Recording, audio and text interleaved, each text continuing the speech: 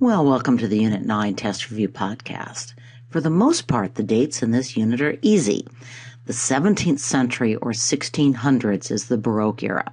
Mannerism, however, does complicate the story a little. Mannerism is mostly a phenomenon of the last half, even last third of the 16th century, but Pontormo's descent from the cross is considerably earlier, and that date has shown up on past AP tests. Again, almost all the major works we studied in this unit, except for the manners painting and sculpture, date from the 17th century or 1600s, so that makes your lives easier. The Jesuits built their mother church toward the end of the 16th century, but the famous Gopher Baroque ceiling was painted almost a century later. Our Spanish colonial works are just a little later. The angel with an arquebus was identified as 17th century or 1600s. Spaniard and Indian producer mestizo takes us into the 18th century. And as I explained in my podcast, it's really more of an Enlightenment work. But remember that new ideas traveled more slowly to the New World. The biggest influences on Spanish colonial art were Spanish and Italian artists. And in fact, the Mannerist influence is at least as strong as the Baroque influence. I don't know how picky the College Board is going to be about dates when you write essays. My advice is to be sure you have two other identifiers besides dates, but also stick 17th century, 1600s Baroque into the hard drive. Okay, you've seen this review slide before, but I thought it was worth re-including here. Again, Baroque art displays movement and creative tension. Its sculptures often spiral around an axis. They always show movement, often show diagonals. Buildings, sculptures, and paintings are produced on a grandiose scale and sometimes with over-the-top decoration. Remember those ceiling paintings. Painters love to compose with diagonals, sometimes crossing diagonals. Think of Judith slaying Holofernes, and these diagonals often reach from the foreground to the background. Think of some of those depositions you saw. Contrasts of light and dark contribute to the sense of art as theater, and spaces are designed to produce theater for art. I should have added this. Illusionism is very popular, again, especially with those ceilings. Art becomes multimedia. Think of the chapel that houses the Ecstasy of St. Teresa, with its stained glass ceiling, its metal rays, and the way the contrasting dark and light marble create the impression that it's actually set on a stage. The compositions likewise are often open, that is, the action is not fully contained by the frame, especially in the foreground where the viewer is standing. So you'll have several questions that will ask about attributes of Baroque art, and for the most part, I think they're pretty easy to keep straight. The artist and title matching questions will be on the test. Note that the quizzes posted on Moodle each have 2 parts. Okay, some random questions. You know the drill here. There's also a lot of attribution on this test. Many of the artists, or in the case of mannerism styles, are highly distinctive, so they invite attribution. Oops. So what European art period influenced this work, and indeed many Spanish colonial works? I talked about this a little bit a few minutes ago, and I'll offer another hint. Note the rather stiff pose, the emphasis on very fancy formal clothes, the unrealistically small hands and feet. What's different about this angel compared with the way most angels are shown in art, even when they're armed? That's not a real tough question, although it offers an interesting insight into this particular work. And the materials used in painting show the influence of what other works. Now, this is not really a tricky question, but it's a warning to read questions carefully. It's asking about materials, not just subject matter. And the material here is oil paint. Oil painting was not indigenous to the New World, although Mayan and Aztec artists did employ fresco. So there are several questions on this work. First, let me remind you of some important information from the Khan Academy essay that I don't think I mentioned again in my podcast. The indigenous mother is dressed in a beautiful huipil, not sure how to pronounce that, a traditional woman's garment worn by indigenous women from central Mexico to parts of Central America. Note the lace sleeves and the sumptuous jewelry. So she is shown as a member of the indigenous aristocracy, as it were. Remember the viceroy's wife? wife, but note that her facial features and hand gestures are European, albeit with a dark skin.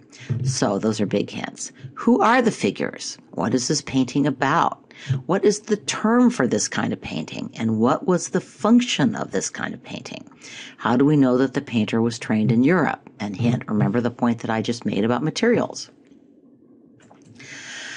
Okay, this is something I really should have included in my podcast, but didn't. The high drama of this work and its deliberate staging suggests that this artist was a pupil of which of our other artists? That's a very big hint, but you can also look it up. By the way, you will need to recognize the name of this artist, and I will tell you, I would not have until I prepped the unit this year. It was not an artist I knew by name. I'd also note that the Khan Academy podcast did make the connection between the two artists that I've just talked about. There's another question about this painting, and it's one of those tricky except questions. The painting uses all of the following illusionist techniques except. So know which techniques it uses, okay? I'm including a website that had what I thought was a very good discussion of Il Jesus and of this painting written by a British art history teacher who was about to take her students to Rome. So I've posted the link on Moodle as well. It wouldn't hurt to review this work. Again, be prepared for attribution questions. These are not the works you'll see, but I've included them for practice. So who painted these two works? Well, you should see the resemblance between the elevation of the cross on the left and the deposition painted by Rubens, which you studied in your groups. The painting on the right is Minerva, that's the same as Athena, protecting peace from Mars, the god of war. Remember that Rubens often used mythological figures allegorically, and that as a diplomat, he hated war and longed for or worked for peace, not real successfully. As for style, we see that strong sense of movement, the vivid swirling colors, and of course, those fleshy female nudes. So, how about these? Doubting Thomas and the beheading of John the Baptist. I'm not even going to answer this one, but be still my beating heart. Okay. The painting on the on the left is one of the many self-portraits by this artist. And on the left is his depiction of Aristotle with the bust of Homer. So, who is the artist and what other artist influence do you see? What makes this portraitist stand out? What do we see in his faces that we don't always see in portraits, especially Mannerist portraits? And by the way, I've included a Mannerist portrait by Bronzino in the bottom center to help you think through the contrast. Remember that the Mannerists were obsessed with masks. Is our self-portrait artist interested in masks or maybe in stripping them off? So, what's the name for this kind of work? Remember that the Spanish name was derived from the Japanese name. By the way, this is not the image you'll see. You'll see a similar but unfamiliar work, although you will see these images on some other questions.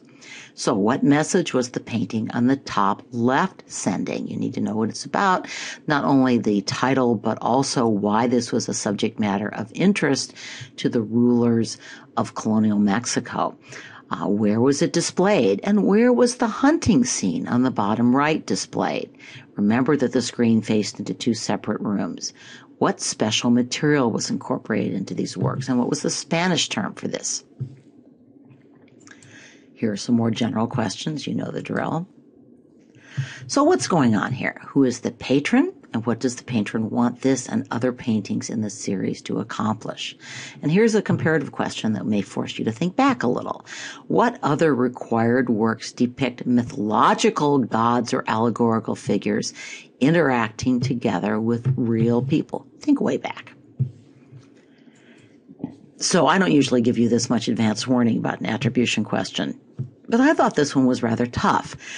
The painting is by Velázquez. But what earlier art painter has influenced this work? I think you'll be able to figure that one out. So what church is this? Note that the floor plan was not among the required images, but I did show it on my podcast. How does the plan of this church, which is actually quite clearly seen from the photo as well, how does the plan reflect the patron's priorities? What church functions did they wish to emphasize? And again, think back to your group exercise. All Christian churches are houses for worship, for the Holy Eucharist, but in different eras, different other aspects of Christian liturgy, practice, etc., tend to be emphasized, and that's what this is getting at. So how would you characterize this painting? And by the way, it will be coupled with another painting from the last unit. It's a term for this kind of painting, and I'm going to give you a big hint. This is not an actual portrait. The woman is an unidentified model. She's really a prop in a narrative. And what kind of painting is this? That's not a hard question if you know the work, which means if you finish the Dutch Baroque podcast, either in class or on your own, and it's in your notebook as well. So neither of these portraits was in your reading. I don't think the one on the left was. I could be wrong. But I did talk about it in my podcast. You should be able to identify both artists and the country and culture and century that produced them. What kind of art did this country's customers want to purchase? And not just what you see here. Why? What similarities do you see in these two artists' style? Pay special attention not just to their use of light, but also to their brush strokes. What's our term for this kind of brush stroke? So this self-portrait doesn't actually show up in the exam, but again, there are questions about this artist's self-portraits. What do they reveal about the artist? What interests the artist about people? So the painting on the left used to be a big College Board favorite, and it even showed up in the College Board practice test, though it's no longer a required work, because it showed evidence of what artist? Anyway, think about the influence of this work and know where the story comes from and why it was so popular in this artist's native country, and also, intriguingly, but if you think about it, not surprisingly, in the Protestant Netherlands. Rembrandt painted a scene from the story as well, actually a scene of our heroine at the banquet. Do you recognize that model? Back to the painting on the left. What techniques did the artist use for dramatic effect? Again, where did she get those ideas? You might also want to look back at the slide on Baroque art to remind yourself of Baroque art techniques. Where did this artist and the artist she's channeling here first work? What city is their work closely associated with, although they both worked in other places as well? I'm looking for a city that's the heart of the Counter-Reformation. You can't miss it now. What kind of a painting is this? I'm just looking for the genre. How was the artist influenced by her father's profession, which was? Okay, there are a lot of questions about this work, both from old AP tests and from new questions that were developed for the new exam. It's a big one. So make sure you know who the patron is. It's not a household name. Where do these patrons appear in the work? What was the religious ideological program behind this work? Who's the artist? What professional interest drove many of his works? You should have that one down by now.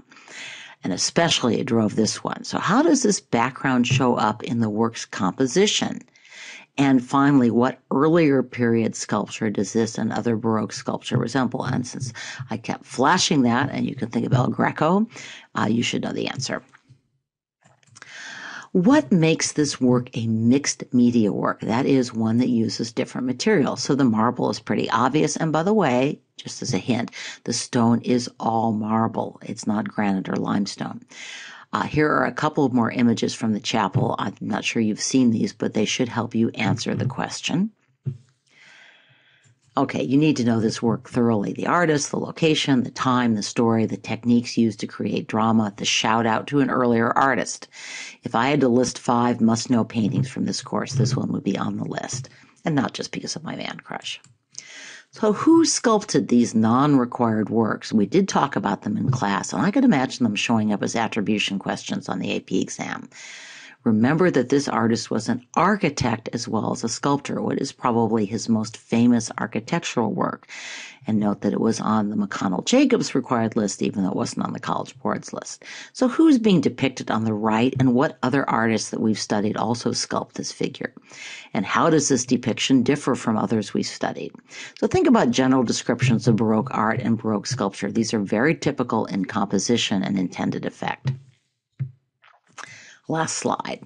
Know what art historical period this painting represents, as well as the usual identifiers.